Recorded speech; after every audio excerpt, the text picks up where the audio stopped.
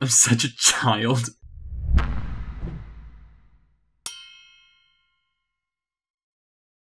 So if you aren't familiar with my upload schedule at this point, well, I don't know what to tell you, but here we go. We have part 3 in the 3-part series because I'm skipping part 2 because for some reason I found it easier to do part 3 before I do part 2. I think it's mostly because I understand how to do shading more than I understand to do colors. I don't understand how to do colors. I gotta learn how to do it. I had to learn how to understand shading to do this video, and I actually learned a lot making this, so hopefully you'll learn a lot from me learning a lot, and that'll make you learn. Let's just get to the goddamn video. Alright, well I'm recording this second time around because I fucked it up the first time because I didn't do my research, just like me in college. Alright. So first thing that I'm going to do is we're actually going to just kind of get a circle in this drawing area. I'm going to zoom in so that you don't get to see oh, there's a flash of my last sketch. I'm just going to drag that in there. And then I'm just going to shade it, nice halftone right there. And switch there. And there we go. So in lighting, there are actually a couple of things that we need to think about. But for this video, I'm actually going to be focusing on really 2 main things. So the 2 things that we're going to be focusing on is going to be the volume and shape of the object and where the light is coming from. Those are the 2 things that I'm really going to be focusing on in this video, and if need be in future videos, I'll go over some other things as well. So the first thing we're going to want to think about is the shape of the object. Right here I have a circle, but it's not really a circle. We're actually going to make this a sphere. So I am going to drag that down. I am going to make this tiny, yeah, no, that works. And basically we're just going to want to think of it as this round object, like that. There, those hairlines are mediocre at best, but it gets the job done. So we have this 3-dimensional shape, and in previous videos in the basics of drawing video that I did, I actually went over the exact types of 3-dimensional shapes that we're going to use. Now, what I'm going to do here is you can incorporate a lot of these shapes very easily into shading and stuff. The most difficult shape that you will shade is a sphere, which is why I'm going to be using it for this video. So I'm just going to Control-Z out of here, basically the yeeting of Photoshop. I'm not going to say yeet again, that just makes me sound unhip and uncool. It's like a 30-year-old trying to play Fortnite. And I'm basically going to now think about where the lighting is coming from. Now, there are a lot of different techniques that artists and photographers use for different lighting setups. This includes using multiple lights, reflective surfaces, yada yada yada. But for this one, I'm going to be using a light coming in from right here, and I'm just going to be using like a flat surface that this thing is going to be basically just all like that. That's a good enough grid. D for diploma, right? If you're not in college, you don't get that joke, and I'm sorry. So for this one, I'm actually going to be thinking about it more in the 3-dimensional shape, so I'm going to have the light coming in right there, and more or less like that. There we go. And I'm much more energetic doing this a second time around. It's almost like I stopped giving a shit. It's like I record all of my videos twice because I'm always an awkward SOB the first time around, and then the second time around, I'm actually confident. Yeah. All right. So what I'm going to do is I'm going to press Control-Shift-I on my keyboard, which is a shortcut to inverting this little section right here on Photoshop. And by the way, I'm using Photoshop. It even says it in this upper frickin' corner. So lighting, right. So I'm going to section it off real quick and do exactly the different places where you light. So the first place that you're going to want to think about is you're going to have the core shadow, which is back here, like so. You're going to have the cast shadow, which is this section right here, back here. You're going to have the light, which is going to be this area right out here. You're going to have the highlight, which is actually going to be offset. I'll explain that in a second. And then you're going to have a reflective surface back here. All right, so now that you see this basically shitty Death Star on my page right now, I'm actually going to backtrack and actually go over each of these in a little bit more detail. Let's go back there, let's choose a different brush size, and we're gonna go with that one. All right, so the cast shadow, or the core shadow, is just going to be this basic shadow, or where the light really isn't going to actually touch. So it's just going to be this area right back here, where the light's coming in, and it's hitting this area up here, it's hitting, it's no longer hitting, and that's where I'm basically gonna have the core shadow. The next thing that we're gonna do is we're actually gonna do the highlight, so I'm gonna take this color, and I'm going to go a little bit lighter, like that. What type of noise was that? And we're gonna basically think about where the light's going to hit, and we're basically just going to paste that all over that area, like so. And I think that's good. I'm going to take some of that core shadow and just kind of twist it over. Going to take some of that highlight, give it a little bit more flare right there. I think that's good. Cool. Yeah. Next thing we're going to do is we're actually going to want to do the highlight. Now, for a highlight, I'm actually going to explain why the highlight is actually offset. Or let me restart. For a highlight, your initial thought is, all right, we have this light coming in from here. It's going onto the object. All right, right where it hits is going to be the highlight. So you'd think like right here is where you'd want to put the highlight. It's actually incorrect. The highlight, so this is not where the highlight would go. Right here, it's not where the highlight would go. The highlight would actually be over here, right here. All right, so this is actually me recording a little bit later, and this is basically me explaining highlights and center lights. So after doing a little bit of research, I realized I did some improper vocabulary on this drawing.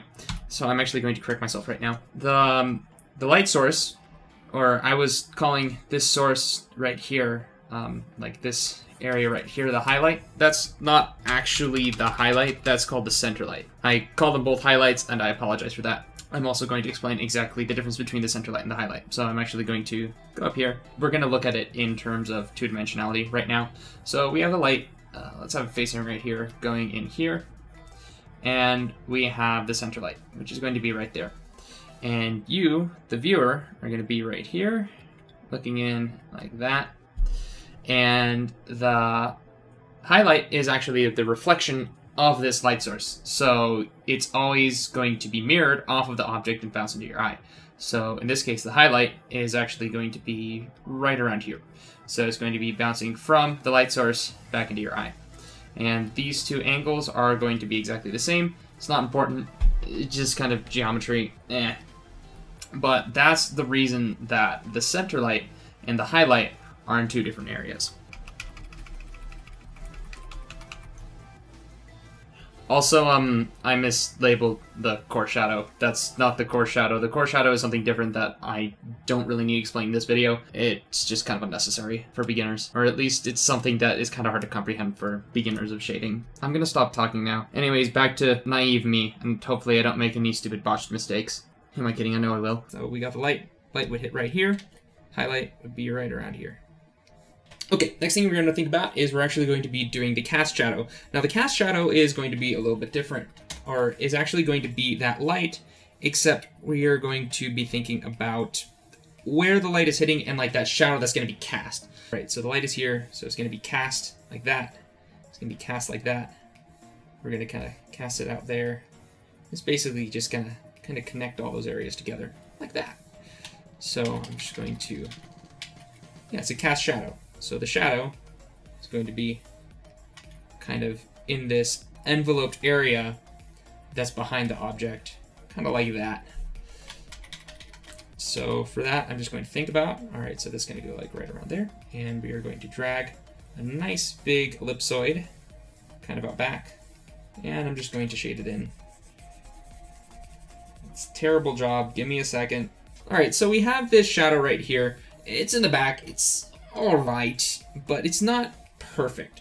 For a proper shadow, you're actually going to want to think about, all right, so the farther away the object is, the more blurred it's going to be. So in the back here, it's actually going to be, you're going to have a fuzzier edge, basically.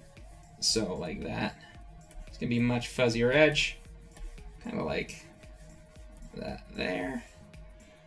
And then up closer, it's going to be very defined. So I'm actually going to go to a much smaller brush size, and we're going to like really define that edge right there, where it's really close to the object.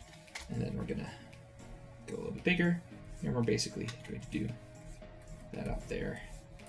And we're just going to, there we go. And now we have a pretty proper shadow for this object.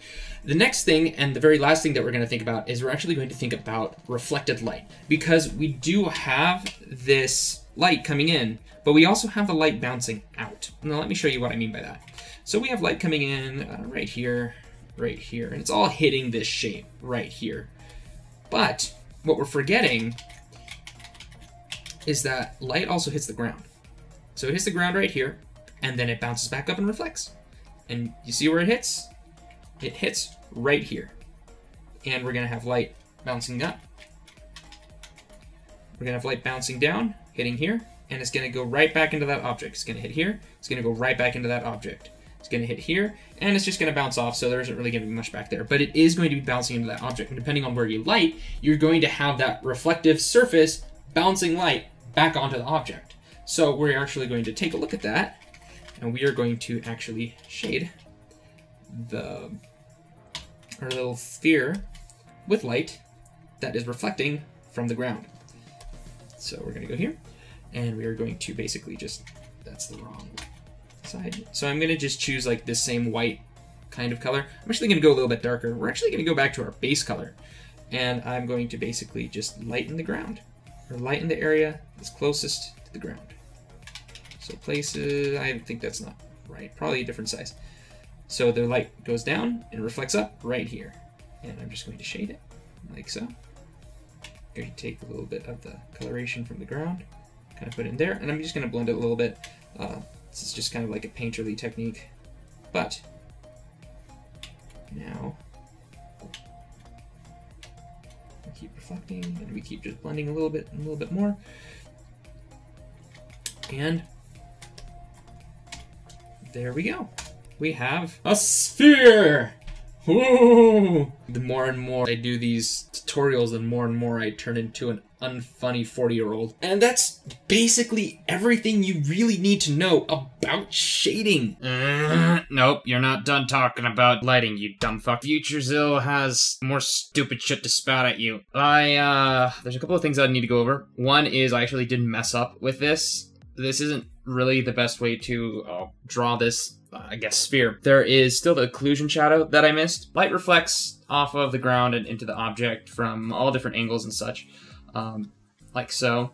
But when you get closer and closer to the inside, like right around here, that light stops reflecting as much, which means that you get this more shaded area that is kind of underneath and really close between the cast shadow and the shaded area of the object, and that's basically going to create a slightly darker area between kind of these two surfaces. So something kind of like, something like that, where you kind of get like that shaded area underneath it. I'm just gonna turn this down a bit, like so. So that would be kind of like that just transition right there would be considered the occlusion shadow. It's just a little detail that just kind of makes it that much more like an actual sphere. Now that we have that, I'm basically just going to go over basic vocabulary for this entire object. So what we have is, we have center light, which is this area right here. We have the highlight. We have the cast shadow, regular shadow, reflected light. And also, cool fun fact, and this is something I just learned because I'm an idiot and I never decided to teach myself this, I just kind of went by guessing it, is this line between the light and dark is called the terminator. We have the occlusion shadow, which is basically this darker area right in here. That's a part of this cast shadow, and that is kind of this seamed area right in here. I just scribbled on everything. Oh well. Alright. Back to you, Past Zill. Hopefully you didn't fuck it up again. If you can practice doing this, look up some Google images and basically just go ham and practice drawing a bunch of different spheres, you've nailed it. You've pretty much learned everything you need to know about shading at a very fundamental level. And this, you will probably not need to learn a lot more on. You can expand on it, but this is such a solid foundation that most people can make some pretty impressive things just by knowing this right here. Now, this is a shading technique called rendering. Now, there are two different types of shading techniques, or coloring or lighting and shading techniques, that I tend to associate with art and drawing and I don't know, whatever the... Anywho, we're going to go to a different type of technique called cell shading. Now, cell shading is basically a dumbed down version of rendering. Now, cell shading is basically taking shadow, the light, highlight, the reflective surface, and the shadow, basically doing it in a solid version rather than in this shaded version. So I'm actually going to do that now. And that's basically cell shading. Basically, it's rendering, but you're doing less steps, and you're kind of just sectioning off all of these areas. And this is a really good way to sketch. I found, like, if you're just doing like sketches and you want to get a basic idea of something, you would use probably something very similar to cell shading. One thing that I have found is that most people that I've seen who draw normally do a mix of both. So I'm actually going to do that right now. I'm actually going to create a new layer on top of that. And what I'm going to do is I'm actually going to just kind of like mask off or just make this inside this layer, and I'm just going to choose like a slightly darker color. I'm going to section off that area of shadow, going to section off that area of highlight, and I'm going to now click that and just kind of color that in with some shortcut keys that I made because I'm do that type of thing because I'm plan shit out. Who am I kidding? I didn't plan this video. And we're going to have the highlight right there. And we're going to have the soft light kind of underneath right there. And on this layer, I'm just going to color that in. We'll just put it like so. Now for me, I tend to actually do something a little bit different where I'll just do that and I'll take an eraser tool to some of it. And I'll basically just, yeah, like that. And I'll just kind of like shade, like erase out certain areas, and it kind of gives this nice feeling of kind of just like transition that you don't get when you just do pure cell shading. So most types of line work, or no, shit, what am I talking about? I talked about line work in the last video. Most types of lighting techniques is neither cell nor rendering. So I don't see a lot of people do pure rendering. I don't see a lot of people do pure cell. When people like Mohr develop their styles, I actually see them do a mix of both, which is kind of what I know I do and what I've seen a lot of my friends do with their styles and stuff. Though I do see rendering and I do see cell shading used in both retrospects. I do recommend using a mix of both. Whether you lean more towards rendering or whether you lean more towards cell, that's up to you. I'm giving you the tools to make your own decisions. And from there, I think you'll be able to come up with something unique and probably pretty interesting to look at. I'm actually going to go over the drawing that I lined in the previous video, and I'm going to shade it this time in the style that I shaded in. So I'm going to basically just skip to that and explain while I go, and hopefully I won't have an identity crisis halfway through like last time. So let me start off by saying that I'm not one who likes to hide how I work, and when I'm doing my shading and lighting, like I'm going to show here, this is exactly how I do it in most of my other art pieces. So hopefully you can take in from what I learned, maybe try to replicate it, put your own spin on it, just see what you can come up with. Anyways, let's start. So the first thing that I'm going to try to do is I'm going to try to figure out where the lighting is, and I'm basically going to have a lighting off from the left-hand side, a little bit forward of the screen, and then I'm going to have this invisible reflective surface on the back. The reason I'm having this reflective surface on the back is just kind of to give off a backlight that I need to make the image really pop. One of the ways that I tend to shade is I actually use the lasso tool. It's something that I use to get the certain type of geometry that I like to see in my work, and it's a bit tedious, especially since you can't see it come together as well as you can with other types of shading techniques. But what I end up doing is I actually draw the Terminator line for the entire image, and then I erase. So what I ended up doing is I ended up coloring in the piece beforehand, turning down the opacity, and now I'm basically drawing all the line segments of where the shadow is going to end up based on where the light source is coming from. So parts where the light is going to hit, I'm going to basically leave the lasso tool in, and then I'm basically going to mark out the parts where light isn't really going to touch. This ends up taking a while, so I'm just going to speed up the process.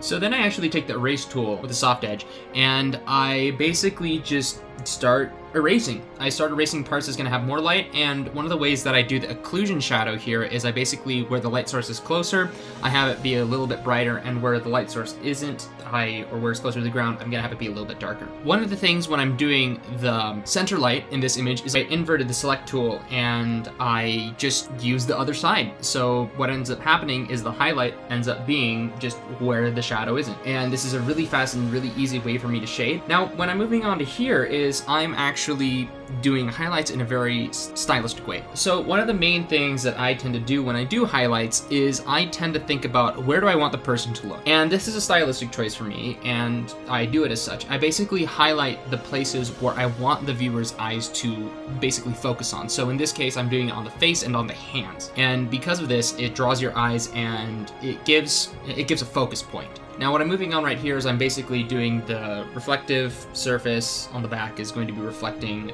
and that's going to create reflected light. And I'm starting off by doing this hard kind of light, which I didn't really like, so I actually moved to a softer gradient, and then I basically did the same technique that I did for regular shading for the reflected light on the back. And it just took a while. Just like normal, I inverted, erased all on the outside, and then I just selected certain parts of the inside that I wanted, and I just erased. Now the cast shadow is going to be any place on the ground that light isn't going to hit, so I just used a basic simple oval and used the premises that I laid out earlier in the video to make it fuzzy farther away from the character and a little bit more sharp closer to the character. And we're pretty much done at this point. Once that's all done, you are left with a very refined, very good-looking, shaded character.